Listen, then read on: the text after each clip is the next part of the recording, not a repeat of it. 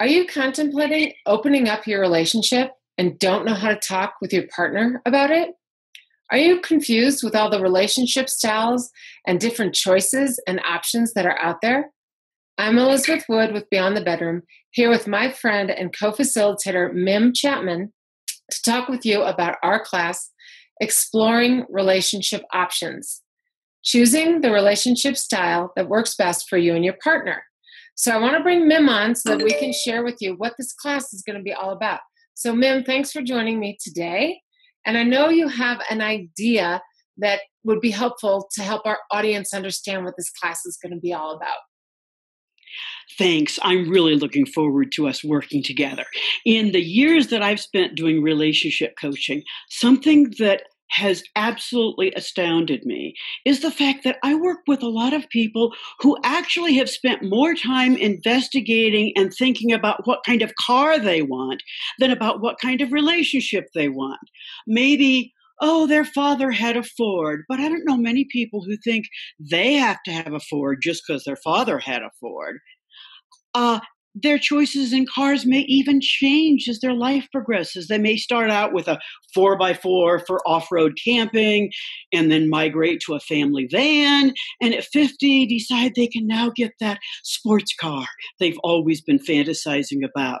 People think about what cars meet their needs. Our goals in this workshop are to help you look at the different models of relationships and what would fit your life right now. Yeah, okay. So using that metaphor of the car models as relationship styles, that Model T, when it was only one choice and only one option, that model no longer fits the consumer today. So I love that. Yeah, what we want to do is really sort of dispel the myths around so many relationship choices.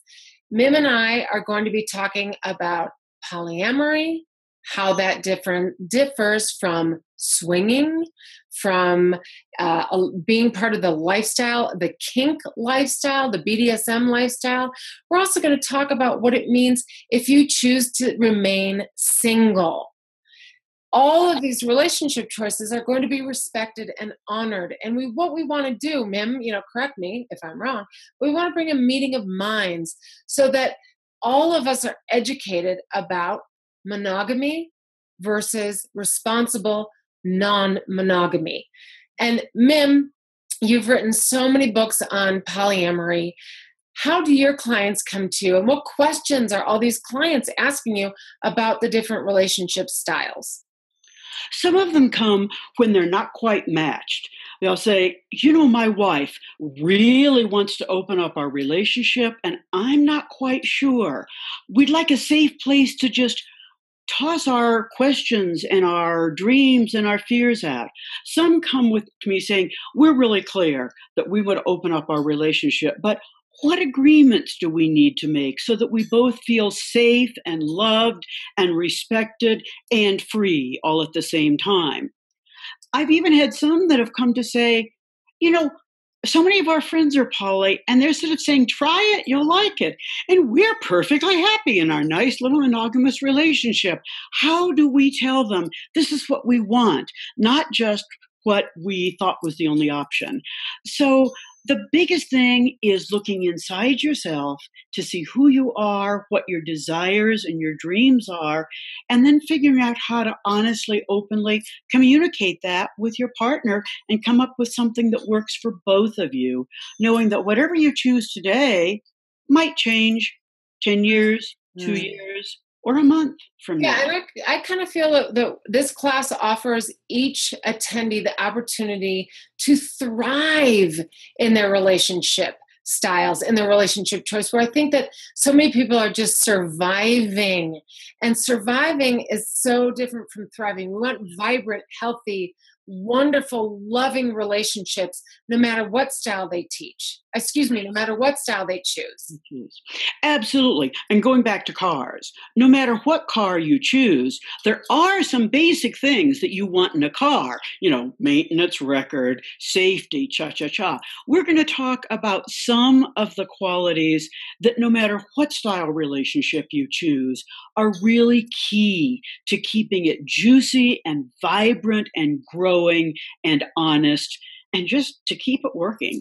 Yeah, and those are relationship foundations that are really, if you will, fundamental to any relationship choice.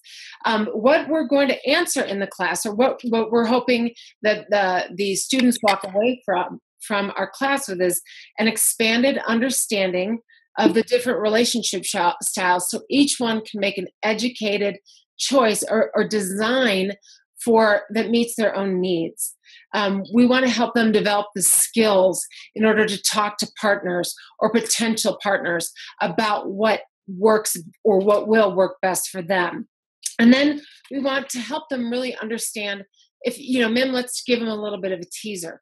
Monogamy, we all know monogamy. We all know that monogamy is done well, and we all know when monogamy is not done well, which creates cheating and betrayal and a lack of trust. We're going to talk about responsible non-monogamy. Mim, can you say just a word or two about responsible non-monogamy? I think the first thing is that it is chosen by everyone involved, not without coercion, and that it benefits everybody, and that it's built on absolute honesty and equality. That's what makes it different from cheating, where maybe one person makes a choice and the lack of honesty hurts the other person. Mm-hmm. One of the things that we're going to really emphasize is this is not a try it, you'll like it type of a class. Whatever thoughts and ideas and preferences you bring in are totally respected and equal. But we just are going to try on a little tour of what's out there so that you can say, oh, I get it when my friends are talking about XYZ. I'm not embarrassed to talk with them about it. And I'm perfectly comfortable talking to them about my choice. What types of people, Elizabeth, do you think will most benefit from coming to our class? Who's this for? Well, what we created it for is for singles who are curious about, dating in the future. Should they be open? Should they remain monogamous? Should they try to dip their toes in polyamory or swinging? These are very, very personal choices. What Mim and I, we're two sexuality educators. It's really important that we give out the information so that people can make really responsible choices. So I say singles. I say people who are in long-term relationships that are curious. I say threeples or moresomes, as I like to refer to people in polyamorous relationships. People who are struggling with the concept of relationship in general. Those are the type of people that we want to attend the workshop. We're going to talk about some relationship biggies, and Mim, name some 3 trouble spots that any type of relationship gets into. And those are the things, the 3 of them, that we're going to discuss and help people understand that affect or afflict all relationships. So what can you say the big 3 are? Let's give them a teaser. Well, certainly one is communication. They say, that's the biggest thing that makes a relationship work. Another is exploration, whether it's within your twosome, whether it's within your onesome. I know some people have really juicy relationships with themselves, and we totally honor that choice. How can you make your relationship with yourself more juicy and vibrant? And growth. How do we keep becoming better, more loving, and more fun than we were yesterday?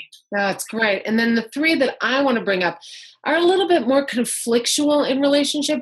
Mim and I are going to talk about jealousy and what that really means. Mim and I are going to talk about a lack of trust. And Mim and I are going to talk about so much more that are sort of trouble spots for any type of relationship. So we really hope that you'll join us. The workshop is September 24th and 25th. It's a weekend-long intensive here in Boulder. And for more information, please visit www.bedevents.com and look under our event calendar, where there will be a link taking you directly to the page describing so much more than Mim and I could fit in this short interview. So come join us. It's going to be potent, it's going to be fun, and it's going to be experiential. So please join us. We look forward to teaching you about so much more than what's currently maybe on your radar screen, just monogamy or cheating. Any last words, Mim? We look forward to meeting you, because we always learn from you just as much as you learn from us. Look forward to seeing you. Okay, thanks everybody. We'll see you soon. Bye. Bye.